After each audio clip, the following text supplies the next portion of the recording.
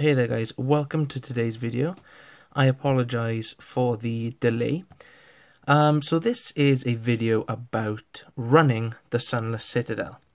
When I ran this adventure a little while back, I had a few issues myself regarding mapping.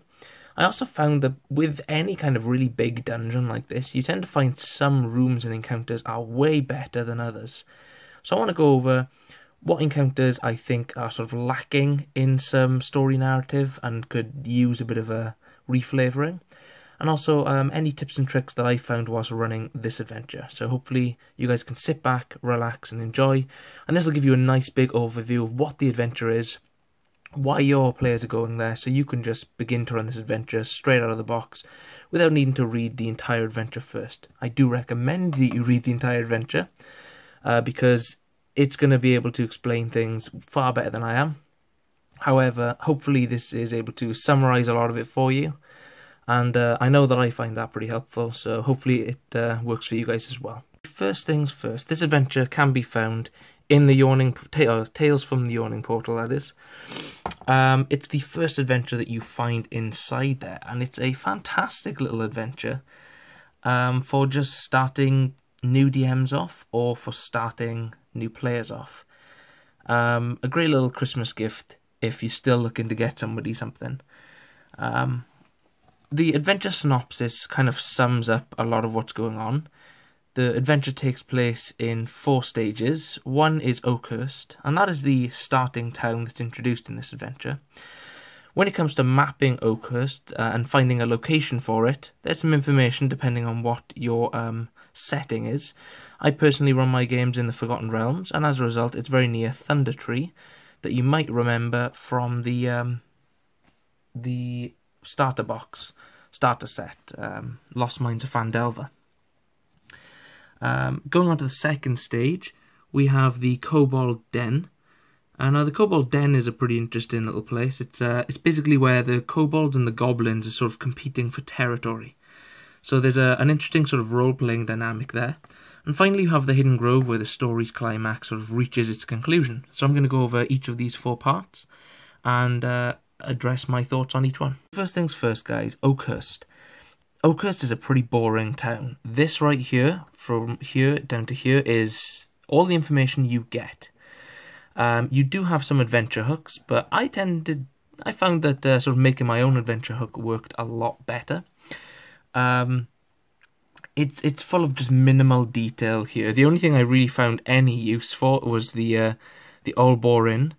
But I just found this town to be lacking. So the first thing I recommend, flesh out this town. You don't want this town to be just a passing sort of, a passing trait. You want the players to care about this town, and maybe introducing new players to this town, as a place where they can sort of relax, as a respite for them. That might be a really good way of going forward. So flesh out this town. I recommend giving some characters some names, come up with some NPCs, different personalities, and maybe one of them goes missing all of a sudden. And that is when you discover the Citadel. Now the Citadel, I found this map to be incredibly confusing when I first started off. So it's kind of like a crate that's kind of opened up in the ground, like a crack. And when you first descend down, you enter onto this ledge. This ledge then comes down these carved stone steps into the entrance of the Sunless Citadel. So this is where you start off your players. Now I recommend this entire section up here to be done through Theatre of the Mind. You can get a few checks to make sure nobody falls. There's a few sort of investigation checks that you have going on here. I believe there are some giant rats or some, rat swarms sort of lurking in a stone pile on this ledge. However, all of this works really well Theatre of the Mind, and I think you can run this as is. Just going down through the crumbling courtyard, which is here. The issue is when you get to this tiny map right here. Now this isn't a big map for the DM. This is also a pain in the arse because you can't photocopy this map to give to the players because it has a lot of the trap locations on it. So I'm pretty sure you can find a map online of this, or you can draw it out bit by bit. However, I find that tends to take a little bit too long for my liking. You can use dungeon tiles. However, what I definitely recommend with this map and the future maps is that you have some sort of actual grid that your players can use. Because trying to describe a map that is this complicated with this many different features, even trying to describe a circular room with several doors coming off it, can be a bit of a nightmare. So especially for new DMs. So that's my first recommendation. So this is the first really interesting part of the dungeon. And that is the this bottom layer right here. So what's interesting is that it's actually sort of locked off here by this secret entrance. And afterwards you actually get to, and I'm not kidding here when I say that this works really well, a failed dragon priest. So if anyone's played Skyrim, this works really well as a good little introduction. And what the game recommends is that you use troll statistics, but you just lower the hit points. And you lower the regeneration to make it a bit easier. I think that works pretty well. It's your call, depending on what level your characters are going into this dungeon. If they've done an adventure first to sort of introduce them, or if this is the first game you're running with them. But either way, this is the first really interesting sort of situation here. Now, I think this provides a fantastic moment of role-playing. Now, they obviously are going to meet this Dragon Priest, and if they have any knowledge of games like Skyrim, they're not going to want to fight it, because it's a good opportunity to use your description to make this Dragon Priest seem way more powerful than it actually is. What I recommend is that you have the Dragon Priest say that if they're able to bring the Dragon Priest, sort of the soul of a dragon or something, then he is going to be able to sort of rise to a greater power, and he will bestow some of that power on the player characters. That's what I actually ended up doing one of the times that I've ran this dungeon, is that there's a white dragon, only a young white dragon, in this dungeon, that the goblins have actually kidnapped off of the kobolds, and that dragon's name is Calcrix. And you get asked, basically, you can help, get that dragon back. What I recommend is that you offer the players this opportunity, if they discover this secret location, to actually bring the dragon not back to the kobolds, but to the Dragon Priest. And as a result, they'll get some sort of power. And what I recommend there is they get the ability to breathe fire, like the Dragonborn does. So no matter what race they are, they can have that racial trait. And that's a really cool gift for being able to help the Dragon Priest there and sort of make a little bit of an alliance. Otherwise, they have a pretty decent fight on their hands. That's one way of really spicing up this little adventure. One of the most interesting things about this adventure is that there's actually some sort of gang warfare going on between the kobolds and the goblins. Now, I think definitely this adventure is sort of leaning towards you helping little Meepo here. And helping the kobolds to get back their dragon. And of course, I've already suggested that you instead offer an alternative, which is that they help the Dragon Priest get the soul of this dragon. But either way, whatever you decide to do, it's an interesting sort of dynamic going on, because your players can exploit the situation, forcing the kobolds and the goblins to fight a little bit more, and as a result, reduce the amount of combat that they have to go through. They can try and join one side or another. What I definitely recommend, though, is there's a lot of rooms in here that are just very basic. Like, hey, in this room, there's 3 kobolds. Kill them. There's nothing else there. There's nothing really of interest going on. So what I recommend is that you condense the amount of rooms that there are. No players like to go from room to room, and in every single room that they go into, there's a combat that they cannot avoid. So reduce the amount of rooms that they're going into. Increase that level of roleplay. Have them pick a side in this fight. Do they want to help the kobolds? Do they want to help the goblins? Do they want to manipulate one side or the other? What do they want to do? Get that sort of... allow them that opportunity, and that's going to be really interesting. One of the most interesting rooms going on is in number 37. There is the captured dragon, Calcrix. And my recommendation with Calcrix, guys, is he actually prefers to be... He's been taken from the kobolds, in this sort of goblin kobold fight, because the kobolds were worshipping him, and he's been captured by the goblins, but he prefers to be with the goblins. So when the players come to collect him, possibly with Meepo trying to back them up, this little tiny goblin kobold who's incredibly useless, they are in a situation where Calcrix turns around to them and goes, well, actually, I'm happy where I am, and I don't really like the kobolds. That's a really funny, sort of interesting kind of dynamic, and definitely stands out. All of a sudden, they've gone through this entire dungeon, killing goblins and fighting against these goblinoid creatures, in order to get to this white dragon to save him, who turns around and goes, well, actually, I don't want to be saved. That's an interesting one. That poses an interesting dynamic for the players to sort of fight through. Another interesting thing that you'll find is kind of basically this section belongs to the kobolds and this section belongs to the goblins. So to descend into the deeper levels of this dungeon, they're going to have to fight through the goblins, meaning that at some point or another, regardless of what their interactions are with the goblins, the game kind of forces them into this position where they have to fight against the goblin leaders. Again, I recommend maybe offering sort of roleplay situations here to help the goblins out, as opposed to fighting them. You notice how many rooms there are here as well? There are so many little tiny rooms that have really nothing of interest in them. They're so boring to go through. I got bored DMing it, and a lot of the players got bored going through it. So what I did was I looked through the adventure. I found the most impressive, the funniest, the most entertaining sort of rooms and situations that I could, and I took those and I just stuck those together, as opposed to having them go through all of these rooms trying to work out what's going on.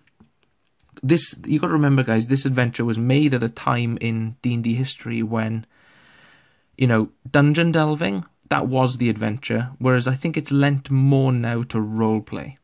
So increase that roleplay element of it, because it comes in a lot with more recent adventures. For a good example, look at Dragon Heist, right? Dragon Heist doesn't have giant dungeons like this. It has roleplay situations. So have more roleplay situations in this, reduce the amount of rooms, pick and choose the rooms that you want, and then simplify this map for yourself. I promise you will not regret it.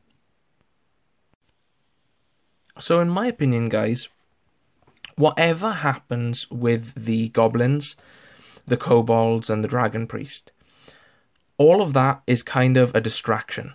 And that's why I recommend cutting out bits of it. Okay? Because at the end of the day, that's not the main reason that you're going into this dungeon. None of the villagers in Oakhurst care about you coming down here to rescue a dragon for the kobolds or to, kill all the goblins. That's not an issue. So I recommend sort of simplifying that section. But the adventure really starts when you get to the Grove level. And the Grove level is super interesting. So what that is basically there's a Gulthias tree, which is just here on the map. And a Gulthias tree is created when a vampire who is staked through the heart, that stake begins to grow and it produces two kinds of fruit. One, sort of like a red apple, and that's going to heal people. And the second is a sort of bluish, colder coloured apple, and that's going to damage them. What the Gulthias tree also does is it produces blights to protect itself. And these blights, a type of creature, they're being sent up by this evil druid, who is essentially going to try and repopulate Oakhurst with these blights. So one really good encounter and one way of introducing your players to this adventure is to have them run into a horde of 5 blights and have to fight them, and then they try and find out where these blights have come from. That's a really good way of getting your players into this dungeon. So what I like about this is that your typical, stereotypical sort of adventure is The players go into a dungeon, they fight an evil necromancer, it's always a necromancer, and they leave. In this one, it brings on a new sort of new perspective. They go into the dungeon, there's an interesting sort of dynamic, there's some sort of a mishap, they have to fight through some goblins and some kobolds. There's multiple ways they can get through those scenarios. However, they then have to come and fight and finish off this evil druid. Now, some of the hooks suggest that you've actually come here to rescue some individuals. I recommend giving them a read and seeing if you prefer any of those. But I think coming down and just killing the druid is a pretty good way of sort of going through it yourselves. One thing that I think that this entire second level, this grove level of the dungeon is missing, is a giant spider. Now, that sounds really silly, but a giant spider is a fantastic first level enemy. And the reason being is because, one, you can bind a lot of your players. You can introduce poison as a mechanic in there. They provide a lot of fun experiences. And of course, all the players know what a giant spider is. And as a result, you can hint that one is coming up. It becomes a very tense moment when they enter a room full of cobwebs. They'll never look at a cobweb-filled room again. It's a really fun experience. So that's my first introduction there, is whatever you make of this second part of this adventure, try and introduce a giant spider in there, because that encounter at early levels of the game is really fun for all players. I was saying earlier that one of the possible quests is that the players are asked to go into the Sunless Citadel to rescue 2 individuals. 1 and 2. I'm not going to attempt to pronounce, what is this, Sharwin? Yeah, you get the idea. They're complicated, typical fantasy names. And the way that that's worked is basically the Gulthias tree has created thralls out of these adventurers. Now, what's also really interesting is that these adventurers didn't come into the Sunless Citadel alone. They came with I believe he's a gnome, by the name of Erky Timbers.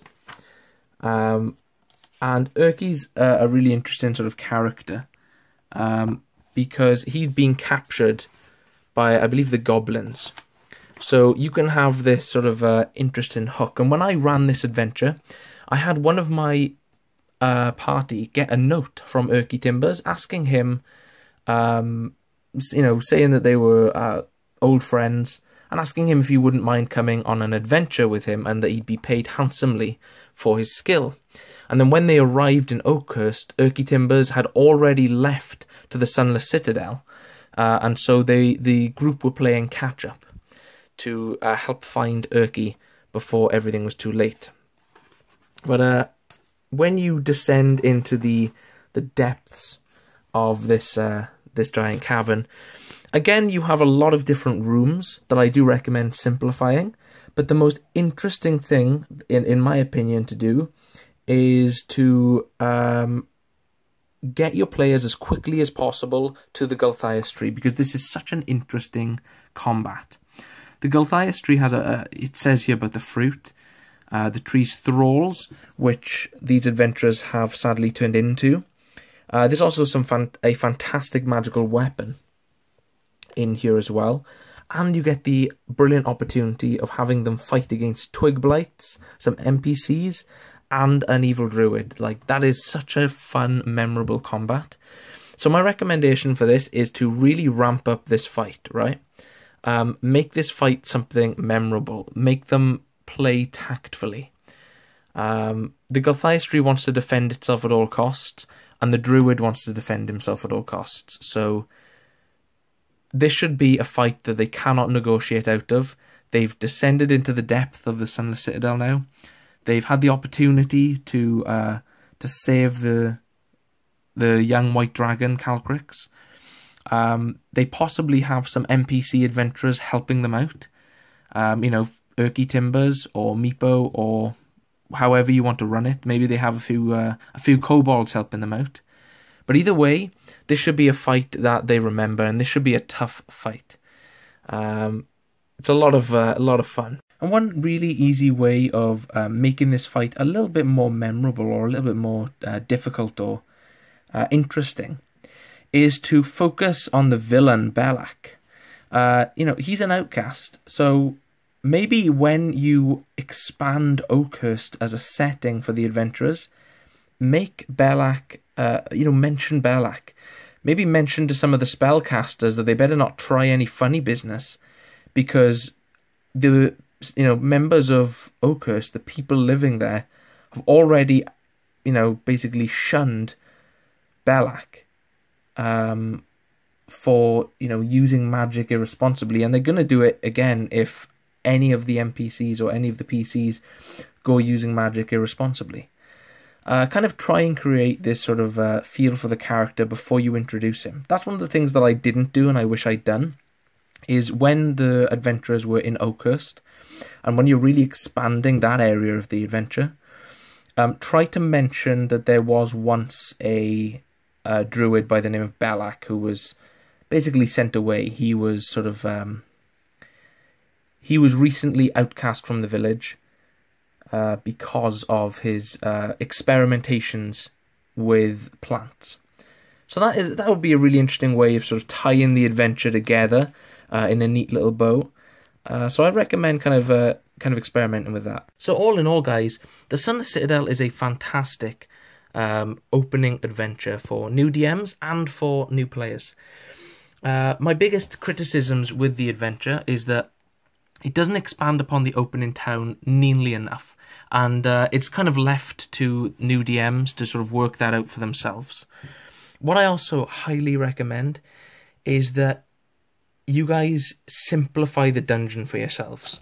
There's a lot of rooms in here that are very vague, very boring. There's nothing really going on in them, and it takes up time. So unless you really want to recreate this sort of old school D&D, exploring every single room, and maybe you have 5 or 6 sessions exploring every single room in this dungeon, then I recommend simplifying it. I had 2 sessions to run this adventure, and as a result I had to simplify this room for my players to sort of stop them getting bored, stop them getting sidetracked and not enjoying themselves. So that's something I do recommend. It takes a little bit of work. I think I've gone over a lot of the major sort of plot points in this, and I've talked about how you can expand certain areas and make them more interesting, or discussing Calcrix. But as soon as you do that, you find that a lot of this dungeon turns into, you get rid of a lot of the sort of minor rooms, and you're left with just the bigger ones where the real big events are happening. So that's my recommendation for you guys. Hopefully this has helped to some degree. Sunless Citadel is a fantastic adventure. I'm hoping to do something like this for a few other little adventures. Maybe I'll go over some in a bit more detail. But yeah, I hope you guys have enjoyed. Thank you for watching.